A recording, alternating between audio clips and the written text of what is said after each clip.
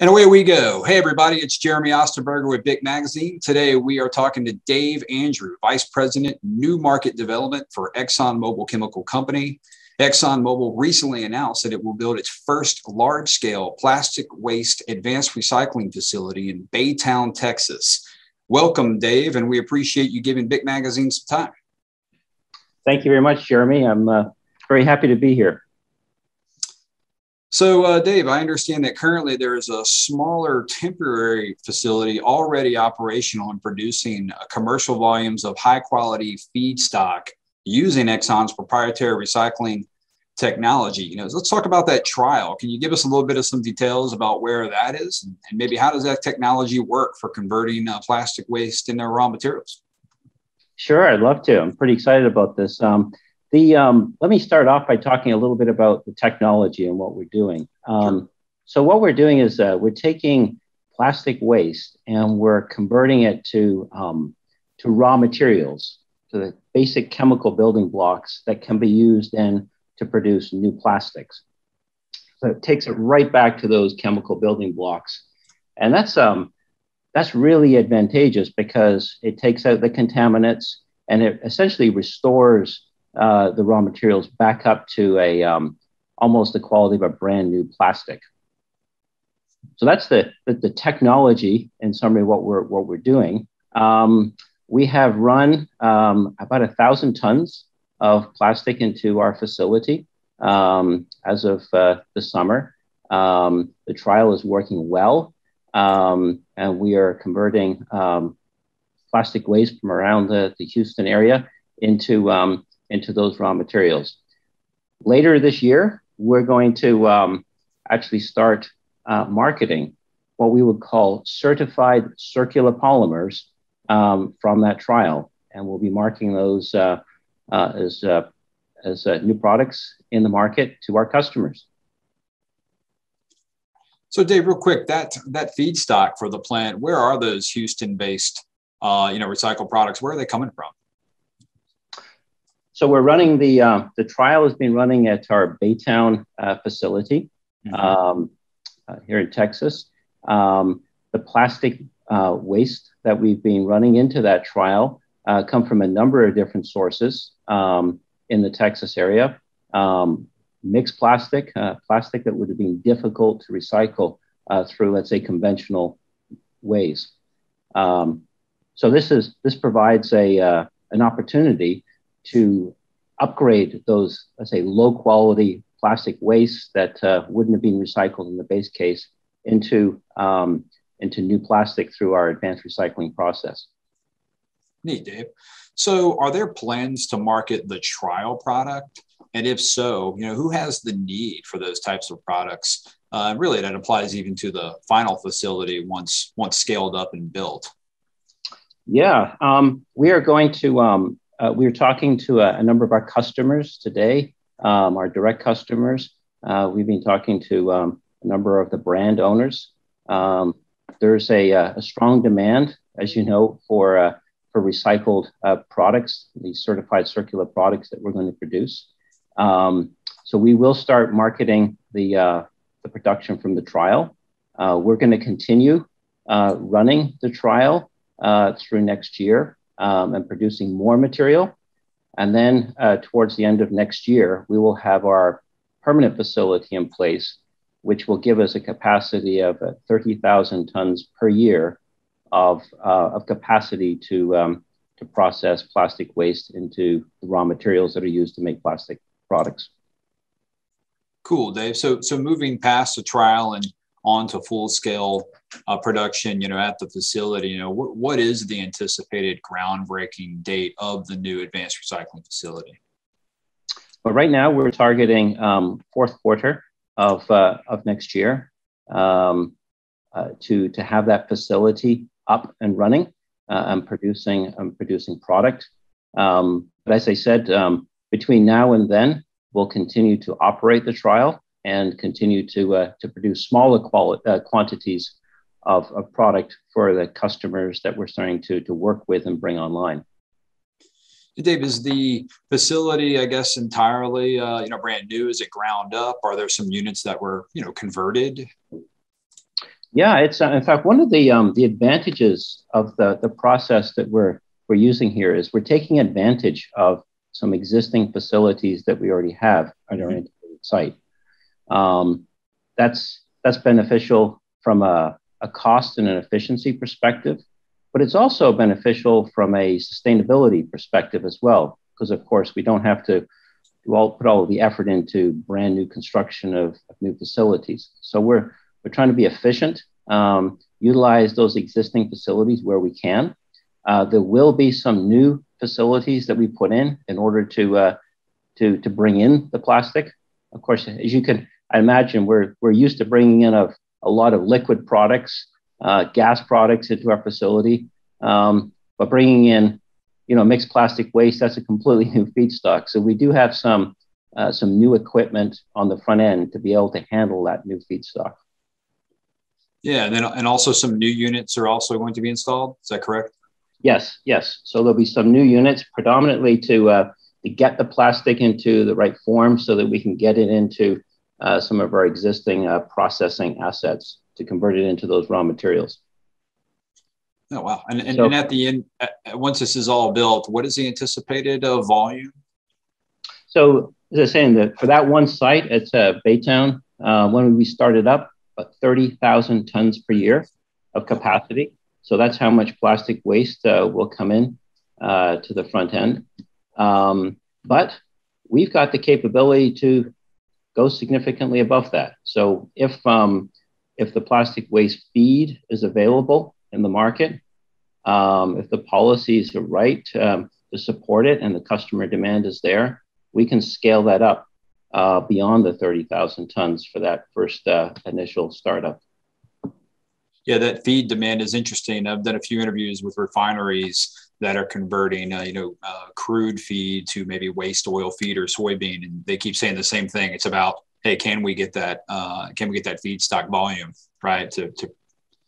Yeah, it's it's an interesting point, and it's difficult to explain to folks because there's this perception that there's plastic waste everywhere and we need to recycle it.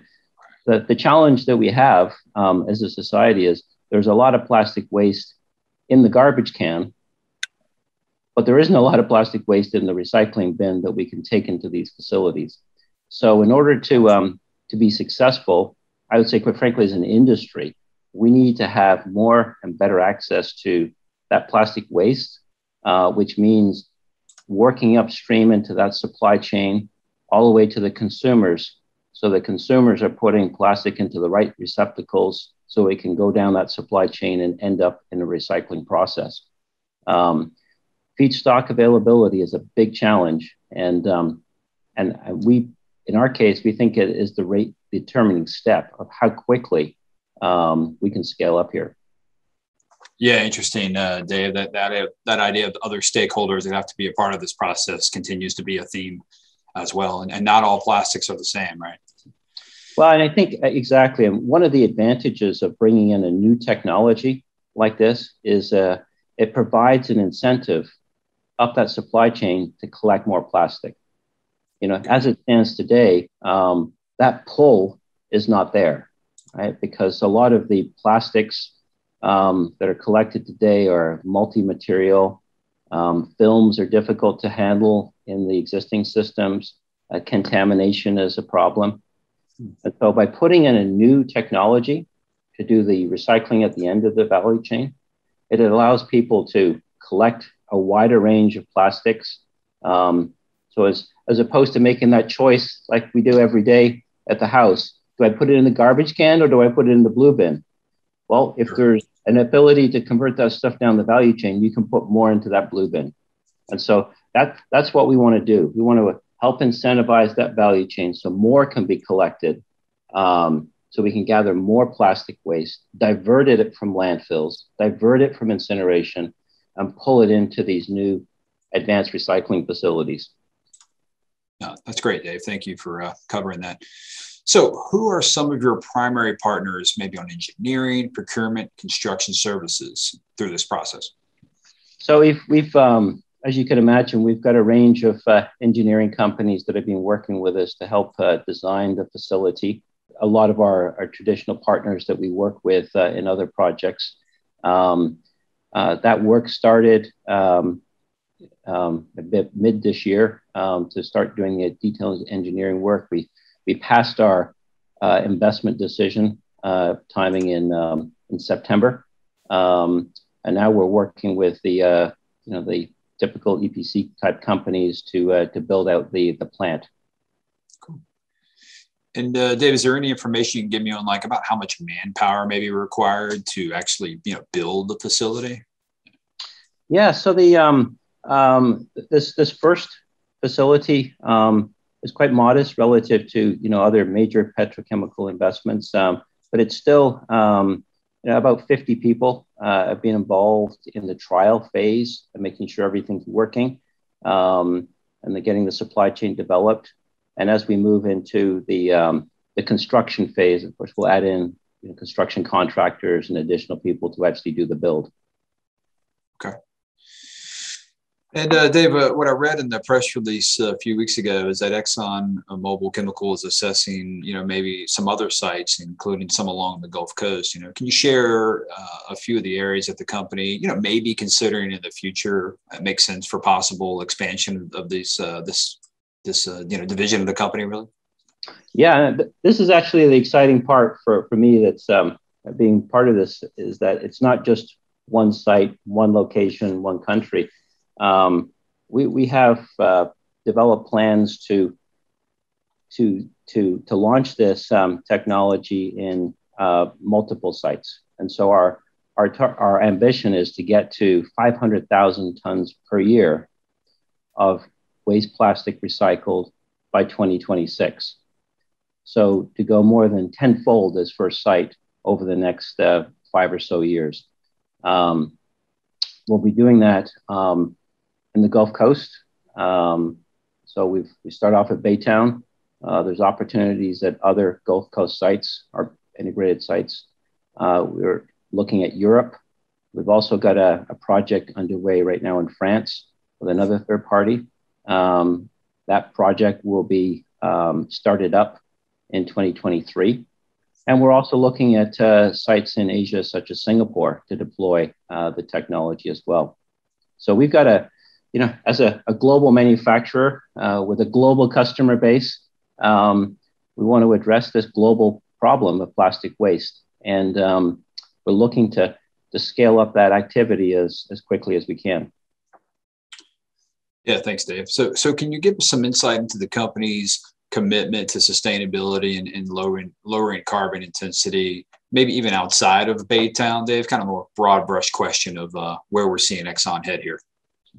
Yeah, so over the next 6 years, I think you saw recently that we announced ExxonMobil plans to invest more than $15 billion on initiatives to reduce greenhouse gas emissions. That's a pretty significant investment. It'll be focused on a number of our operating facilities.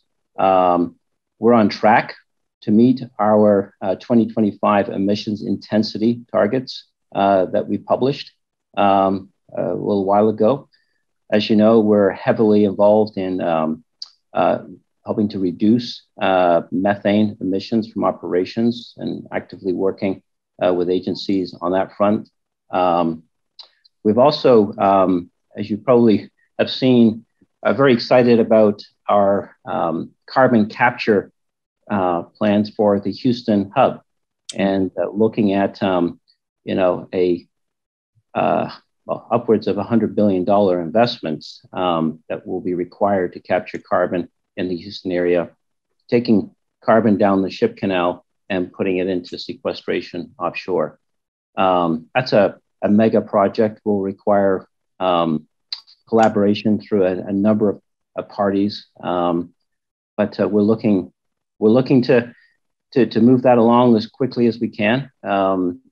Very excited about the opportunities that our new business unit, which is called Low Carbon Solutions, are starting to develop. Strong portfolio of opportunities. I mentioned a few of the ones that we're actively working and that are in the public domain, but there's more coming. Hey, Dave, well, look, I know your time is limited, and we're just so thankful for you jumping on with this. I had a good time talking to you and learn a little bit more about what's going on in Baytown, and really the low carbon division is really exciting. So if there's ever ribbon cutting from the new site in Baytown, we'd love to be there. So let us know if that happens. So. We'll absolutely have you over in late next year. We'd love to have you there. We're pretty excited about this plastic recycling. As you can imagine, it's stirred up a lot of passion with our employees. And so there's a lot of excitement about what's going on at Baytown these days. And Dave, if you want to come back on once you're operational and everything's going well, you're welcome anytime. Thank you very much. Thank you very much, Jeremy. It's been a pleasure. You too, man. Had a great time. So if you're interested in following the progress of the project, visit ExxonMobilChemical.com. Hey, as always, we're most grateful to our audience. Please like and share this recording with colleagues. And for more industry news, videos, webinars, and podcasts, visit bicmagazine.com. Remember, everybody, it's what we do together that counts.